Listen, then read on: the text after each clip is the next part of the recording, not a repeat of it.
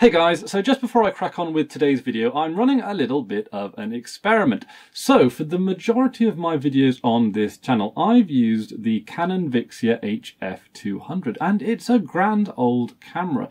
It's using its third battery now because the battery has been used really into the ground, and I've been using this camera now probably since around 2014, 2013 now, and it still does the old HD pretty well, so I've not had a particular reason to upgrade it. And the battery on it actually lasts for well, 5 hours. It's telling me now on the little display there, 5 hours.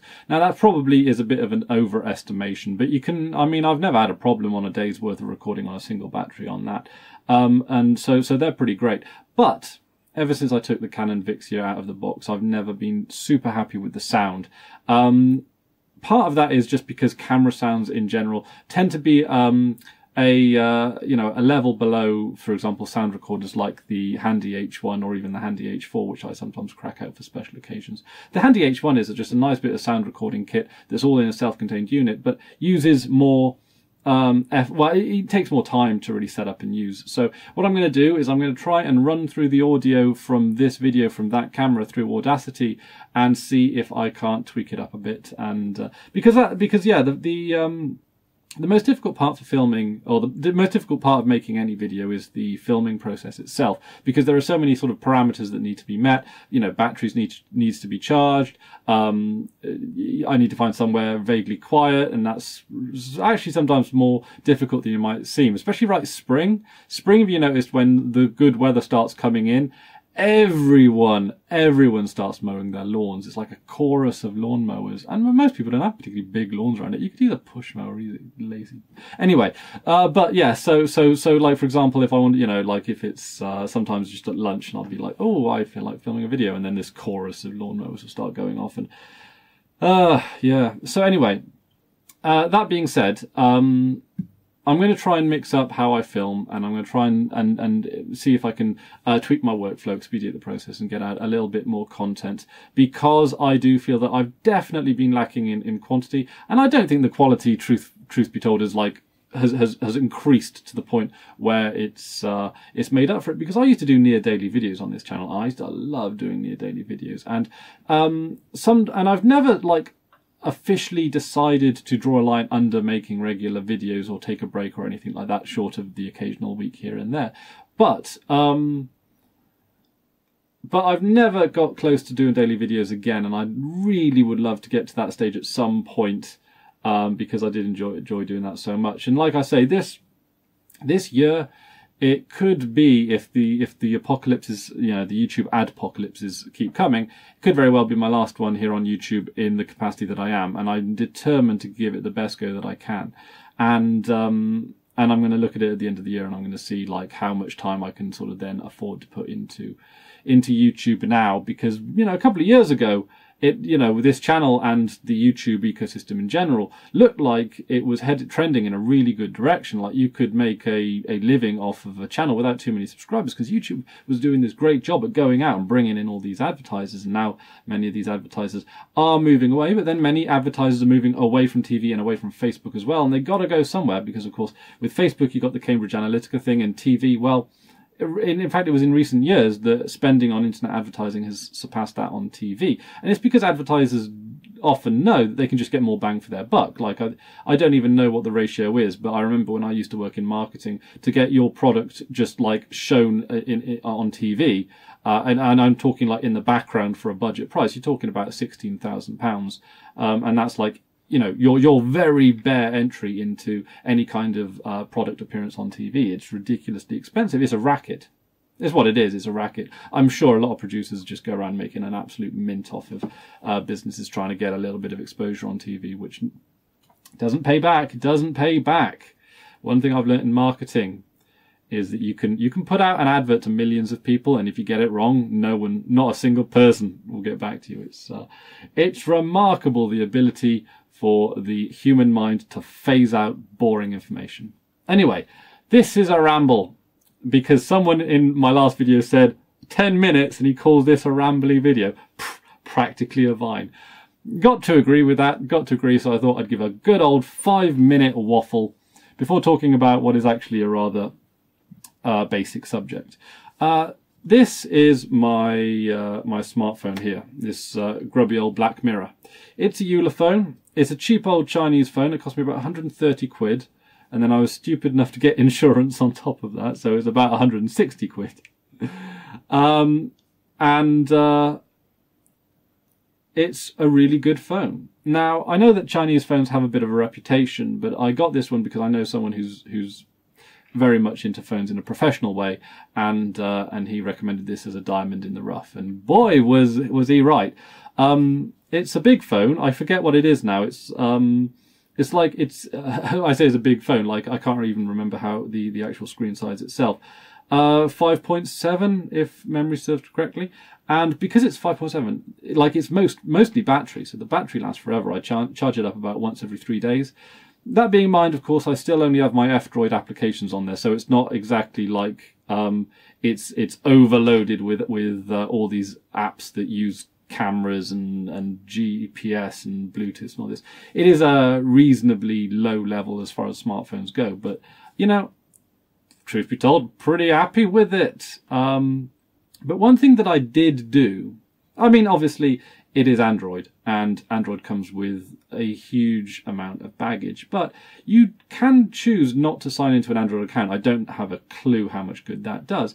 And other than the SIM card, which is obviously my own, there's not really any. The only other thing I'm even, I think, signed into is my email and Mastodon. So there's, you know, that's basically really what my phone's all about. But I decided to encrypt my phone. And this is certainly when I decided to do it at the time, it was the big thing to encrypt your phone, encrypt the data on your phone.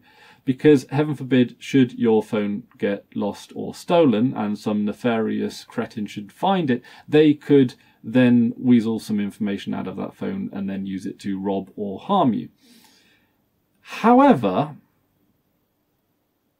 encryption is disk encryption. And disk encryption only works when the device is off, it is resting. Because when you're running the hard disk drive, it needs to be switched on and decoded. So your phone, when you choose to enable encryption, as far as I'm aware, and please correct me if I'm wrong in the comment section below, but as far as I'm aware, when your phone is on, it is not decrypted. Because there is no issue with gaining access to the files on the internal storage of my phone here being encrypted and when the pin is on. Because when the pin is on, it's not encrypted, it's just pinned, right? And then it's only when you turn it off completely, that's when the data is encrypted. So, and since you can actually charge up a phone using using a pretty standard USB socket nowadays, you can keep this phone running, or any phone running, for a given period of time while you either brute force a pin, which for a 4-digit pin is no time at all, or just access the information straight up and see what information you can get off internal storage, because I guarantee there'll be something that you could use on most people's phones. Scrape it with your computer and see what you can get out of that. Encrypted or unencrypted, you're not going to come up against much resistance from what I can see. You know, once a phone falls into the wrong hands, if you don't have a wipe from a file, you know, like you can do a remote wipe or what have you, which admittedly is one of probably the better features that Google has. And if you do sign into Google, so when I chose not to sign into Google, I chose to give up the feature to remotely wipe my my device, and that's something that, you know, you should be aware of if you're vaguely security conscious. Now, that being said, I don't know how it wipes. For example, what I mean by that is, like, if it just does a basic delete, well, if you can then scrub through the disk and still find something. But if it does a proper shred, then and as I understand, doing a proper shred on a solid state hard drive is quicker. But generally speaking, it's not something you want to do because it wears down the read-write cycles. Again, not an expert on this, so please refer to the comments section for any corrections, because correct me if I'm wrong, please. But yeah, but there is something of a cost with using an encrypted hard drive, and that's on performance. Now, This is a pretty decent phone, and I've not noticed a performance even when recording video. So it would appear that the shrewd thing to do, regardless of your status of encryption, might be to minimize the amount of personally identifiable information or sensitive information on one's phone. But even that's quite difficult. I mean, at this very moment, I'm rethinking about whether or not I should even have my email account on here on this phone. Mastodon, I'm a little less worried about. Yeah, I suppose someone could do some damage if they let loose on my Mastodon account, but really the most damage it will do is a mild amount of embarrassment, I would hope. There's certainly no personal identifying information on the back end of it. What you see is what you get with those kind of social networks, which is one of the reasons why I quite like it. You know, you sort of treat everything on it as public, but I suppose some damage could be done even with that. But it's email, I think, is really the one that you want to protect. And having email on a phone, I know, it seems to be like the standard thing to do. You sign up with Gmail. I don't even know if there's an option not to have email on your phone if you sign in with Gmail. So, but having, like, to me, the email is like probably the most sensitive account that I have. So it would make sense to actually take it off the phone, because it's like you don't want that anywhere near an insecure platform, I guess.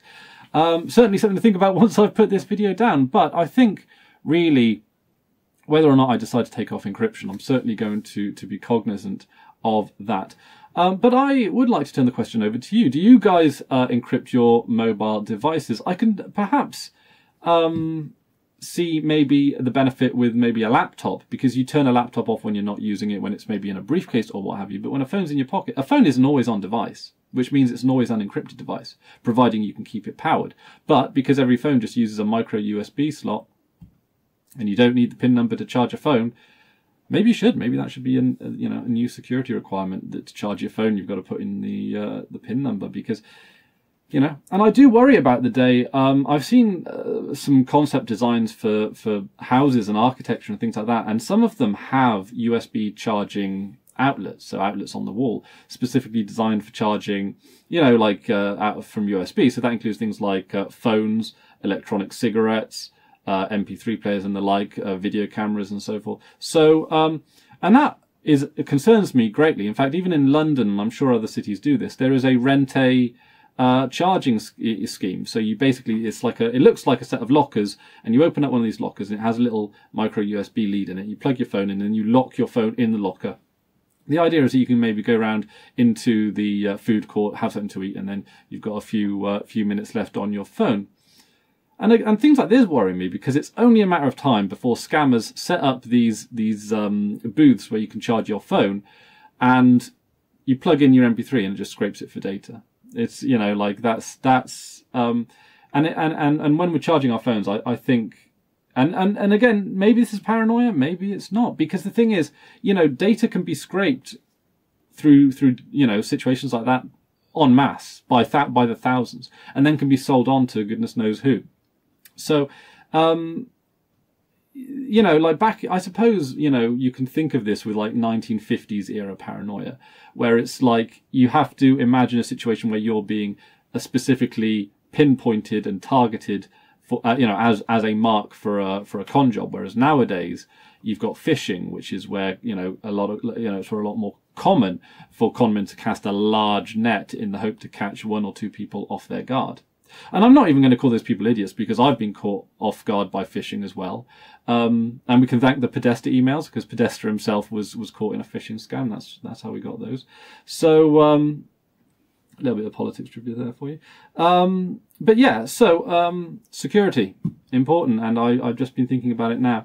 And yeah, it makes sense to have some encryption levels on a laptop where you'll turn it off, because then someone turning it on has a complete inability to then access the hard drive. But with an always-on device like the phone, I don't think so. Anyway, I am going to wrap up. But like I say, I could use your thoughts on this subject, because I am by no means a securities expert. And whenever I talk about anything to do with security, please always double check in the comment section below for and check in the description for any pinned comments or anything like that, because there are many people who watch, regular viewers of this channel, who know far more about such things than I do. I have worked with the security in that sector once or twice, but it's one of those things that you need, to speak with any authority, regular, updated, practical, almost in the field knowledge, truth be told, and I certainly don't have in the field knowledge with security. Let's encrypt is about my level. So anyway, that's about it for me today. Thank you very much for watching, and until next time, I've been Chris Ware, and you've been awesome. Take care now.